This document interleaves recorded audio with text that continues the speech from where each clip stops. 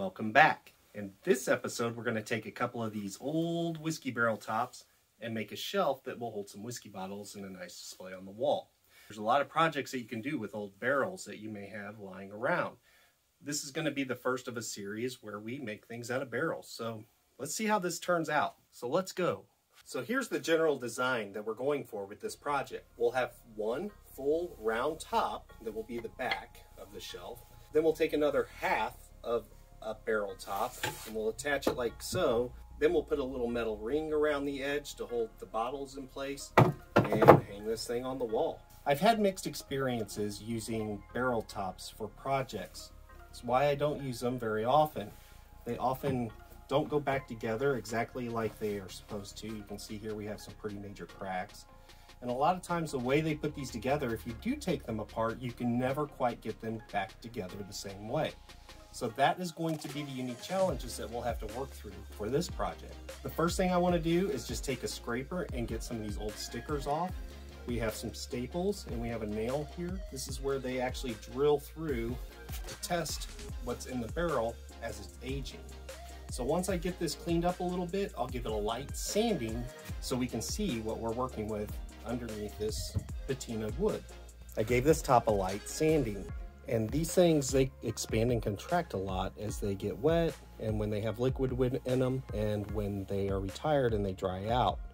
Because of that, I do have some spots that have some pretty big cracks here where one of these top pieces has warped very badly. However, this is meant to be a rustic looking piece, and I think that I can work around that crack in the wood. The next thing I need to do is figure out how I'm going to permanently attach these pieces together so they don't come apart. As I've mentioned before, I've never had much luck trying to pull one of these apart and put it back together and glue it. When you start gluing things up, things don't align correctly. The wood absorbs a lot of the moisture in the seams, causes a big mess, and due to the nature how some of these are constructed, they can be almost impossible to get back together. I've lucked out a little bit with the barrel tops that I've chosen to work with today. They're held in place with these dowels. Now I could try to squeeze some glue in between each piece and clamp it together. However, most barrel tops also have a reed in the middle which expands and contracts when the barrel's filled with liquid, making it waterproof. This just acts as an extra seal in between the pieces. So even if I were to get some glue in between each piece, I would probably just be gluing it to this reed and wouldn't get a positive connection. So I'm going to use a different method to hold my barrel top together, which will also act as an extra piece to help hang this to the wall with a French cleat. What I'm going to do is take a scrap piece of another barrel top and I'm going to rip this into about 2-inch strips. I'll put one strip at the top that will become a French cleat to hang this on the wall, and I'll put one strip at the bottom. Each strip is going to have screws that go into each one of these barrel top pieces. That'll help hold everything together without the need to put wood glue in each crack. Next thing I'm going to do is run these through my jointer on one side. This way when I attach them to the barrel and this thing is resting on the wall, it'll lay nice and flat. Next, I'm going to take each piece with the jointed side down on the planer bed and just run these through my planer just to make sure that they're nice and flat on both sides. All right, I've got my back piece here. I've got my one lower piece that'll be a strip that I'll put screws in to help hold this back piece in place and hold it together. And I've got my top piece, which of course is a French cleat. Got my 45-degree angle on them so that when I go to hang this shelf on the wall, it'll hang nice and level and flat. Next thing I need to do is sand this shelf piece. What I don't want to do is sand it so much that I take that patina away and leave the white oak looking pretty normal.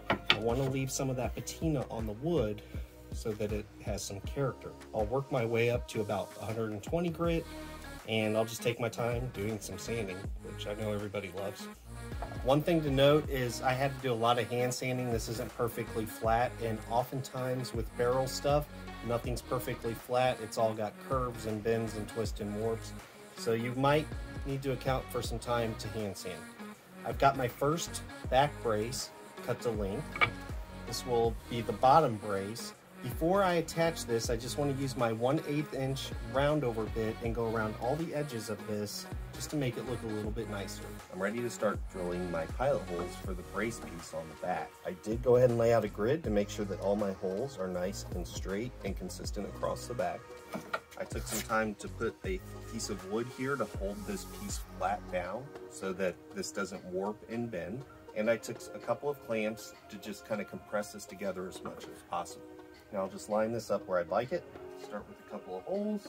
And I want to get a couple of screws in these just to hold this piece in place before I drill the next set of holes. When I countersunk these holes, I used a 3/8 inch countersink drill bit. That's a little bit bigger than I actually needed for the screws. One reason for that is I'm going to actually fill all these with a oak dowel.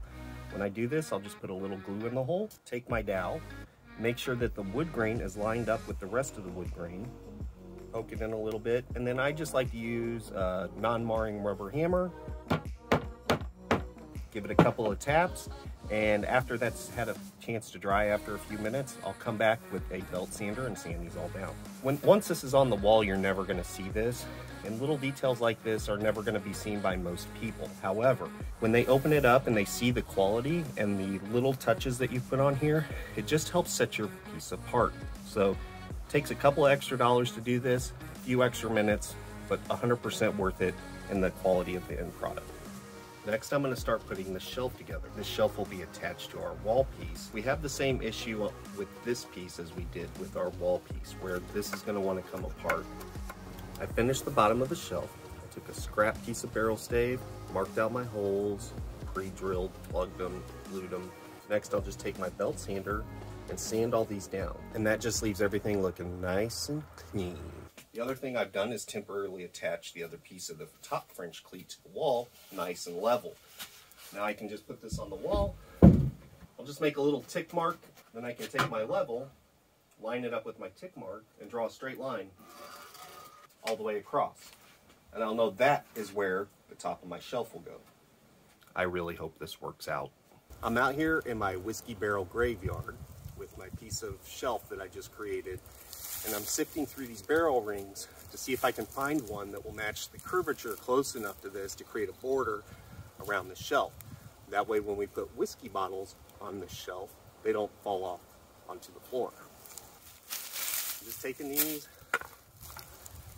and just lining them up. And I think we actually have a pretty good fit with this one. Next we'll take this inside and we'll cut it to length and we'll figure out what to do next. I don't really do metal work. I did make a mark on my piece of steel here. I've got a grinder with a cutoff wheel. I have it plugged into an outlet, and the plan is to cut on that line and see what happens.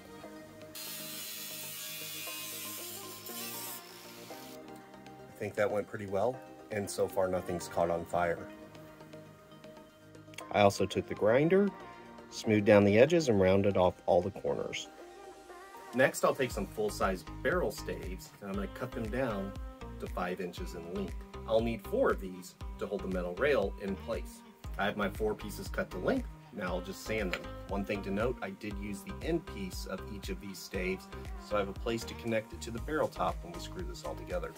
The next thing I want to figure out is how I'm going to attach these to the rim of the shelf. I want to use the notch that is naturally cut into the end of the barrel stave, which would naturally fit onto the top. I put where I want to pre-drill my holes. Next, I need to figure out where they're going to be placed on the edge of the shelf, pre-drill some holes straight through, and then screw this in place and see how this goes. And I'm really pleased with how this turned out. I didn't clamp it or anything when I screwed it because this stave is naturally meant to fit into this barrel top. Just put 2 screws in each one, and then I'll plug these holes with the same oak dowels that I've been using for the rest of the project. 3 more to go. So I've got my 4 edge pieces for my shelf all on there and connected. Then I need to figure out how I'm going to attach this metal band piece that will be the border that holds all of the bottles on the shelf. I just got this back from the engraver. Thanks, Keith. I had this custom engraved with the logo, Goose Point. I hope you love this, Bob. Next thing I'm going to do before I finish putting all the pieces together is finish it with a little polyurethane. For this, since it does have a lot of these cracks and stuff like this, I'm just going to use a rattle can I'll put a couple of coats on it, we'll let it dry, and then we'll get back to assembly.